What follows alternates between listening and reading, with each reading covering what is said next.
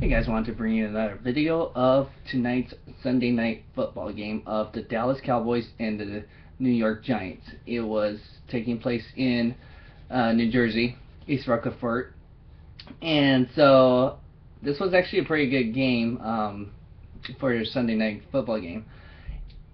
For two rivalries, and no matter what the record is, usually with these two teams, it seems like they get the best of each other, and it was very competitive down to the wire. Eli Manning had a good bounce back game from last week. I think most of America just found out who Odell Beckham Jr. is.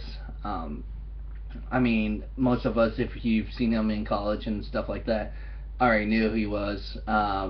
I got to see him last week since he was televised on Fox with the Giants and the Niners. It's not like you get to see the Giants always televised nationally, so it was nice to see that Odell Beckham Jr.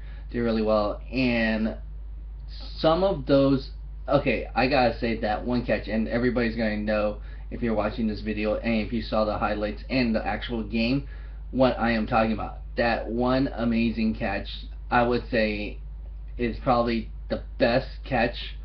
So Tony Dungy also brought up the other good point is David Tyree catch. So it's now a debate, Giants fans or NFL fans, which one's the better catch, the David Tyree catch or the Odell Beckham Jr. catch tonight?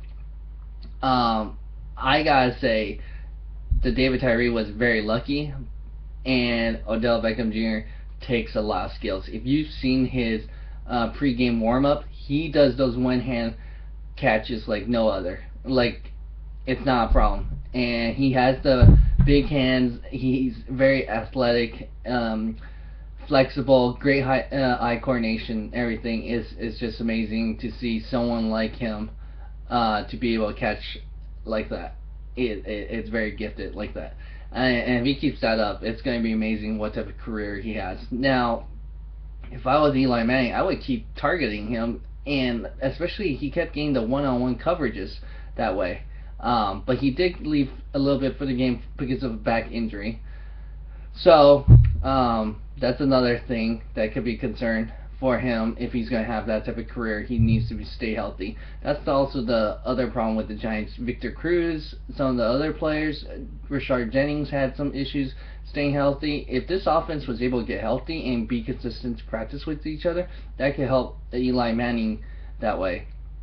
Also, the other thing is they've implemented this new offense pretty much for Eli, so it's very difficult to pick up. If you saw anybody that starts with a new offensive coordinator is very difficult to pick up sometimes. So that's another thing that you have to consider. But the thing, tonight's game was amazing. Tony Romo had a good game. Now, it is almost, I'm going to make sure, next week is the last day of November.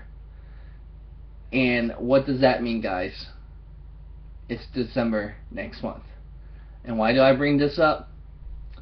Dallas is fighting against Philadelphia Eagles for the NFC East. And the thing is, in December, historically, for Tony Romo and the Dallas Cowboys, they have that collapse. And are they going to have one of those collapses again? That's the thing that you want to see with the Dallas Cowboys for next month. And they play Thursday for Thanksgiving, short turnaround. So there's going to be a lot of interesting moving parts coming down the end of November. And it just made a great game for tonight to see these storylines coming and building up, because Dallas Cowboys could not afford to lose this game. They're undefeated right now on the road. So it will be interesting to see how they close out for December. And if they're going to finish off with that lead, they could still have home field advantage. That's the other thing. And the other thing interesting with this tonight's game, how much the Giants fans were fed up.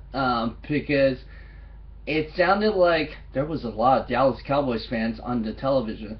And I don't know if I was the only one that heard that too. So it will be interesting because in Dallas you could hear more of the visiting team fans, like the Niners. I heard. I forget who else the Cowboys played nationally this year, but when I caught the games, you could hear the fans in Dallas were mostly the away teams. And then tonight's game was kind of unusual. You had more of the Dallas Cowboy fans there at MetLife Stadium. So that's some of the things I caught. Good game towards the end. It was a good game overall, and we'll see how things turns out next couple of weeks. Hopefully you like this video. Go ahead and share, and like, subscribe, comment, and go ahead and please subscribe so you can help support this channel so we could continue to provide more videos. You can see that we've done a lot of NFL videos. Thanks.